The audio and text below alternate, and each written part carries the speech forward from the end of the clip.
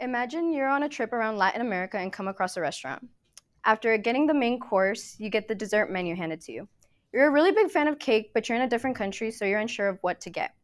You ask the waiter to surprise you with anything. He comes out with one of Latin America's most popular desserts, tres leches cake. It seems weird to you, so you ask him for a description of what the cake is. Well, the cake is called tres leches cake, which means three milks. The three milks are evaporated milk, condensed milk, and heavy cream. Today, we will be talking about the delicious history behind the tres leches cake, the ingredients and materials needed to make it, and how to prepare it. First, we will be talking about the delicious history behind the tres leches cake. According to Kiwi Lime, tres leches cake's origin is still unknown since a lot of countries claim that it's theirs, especially Mexico and Nicaragua. Although Mexico and Nicaragua also claim this cake, Europe also claims that they have desserts similar to the tres leches cake. In the 19th century, there was a recipe for custard bread soaked in wine, as well as the English trifle and the Italian tiramisu. Tres leches cake was invented in the 1930s. Companies would use the tres leches cake recipe as kind of a way for them to sell more of their products. This cake is never missing in birthdays, graduations, and even weddings. Now that we talked about the history, we'll be talking about the ingredients and materials needed to whip this cake.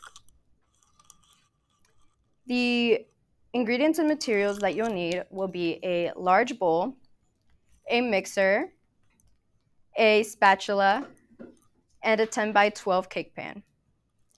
For the cake itself, you will need 12 eggs, 2 cups of flour, 1 cup of sugar, 1 teaspoon of vanilla, and 1/4 cup of vegetable oil. And for the milk, you will need 1 can of evaporated milk, 1 can of condensed milk, 1 cup of heavy cream, and 1 teaspoon of vanilla. To begin making the cake batter, you will need to separate the egg yolks from the egg whites and mix until it becomes a meringue-like consistency. Once it becomes that meringue-like consistency, you will begin to add the sugar slowly. After adding the sugar, you will begin to add the yolks one by one.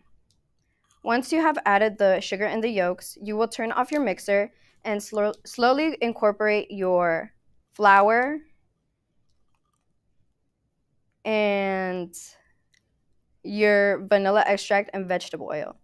You need to make sure that when you're mixing, you mix it in a folding motion rather than a mixing motion so that the consistency of the egg stays the same and it doesn't break. Once you've made your batter, grease up your pan and put your cake in the oven.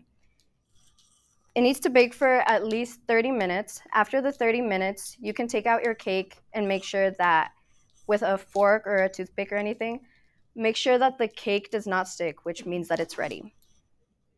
While the cake is cooling, you can begin to make your milk mixture with the evaporated milk, the condensed milk, the heavy cream, and the vanilla extract.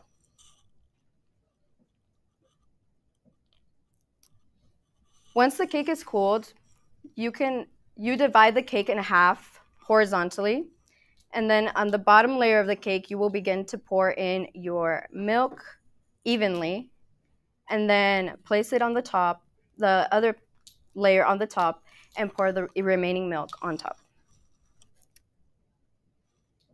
Finally, if you choose to, you can decorate the cake. Usually my mom and I add strawberries and whipped cream, but you can add any like fruits or fillings that you choose.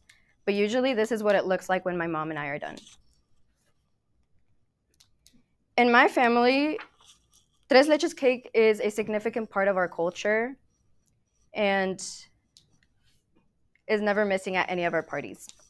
In conclusion, today we went over the history behind this cake, the ingredients and materials needed, and how we make the cake. Now we can go back to our trip around Latin America, knowing that we now know a little bit more about Latin America's most popular desserts and know that we shouldn't pass up the opportunity to try it.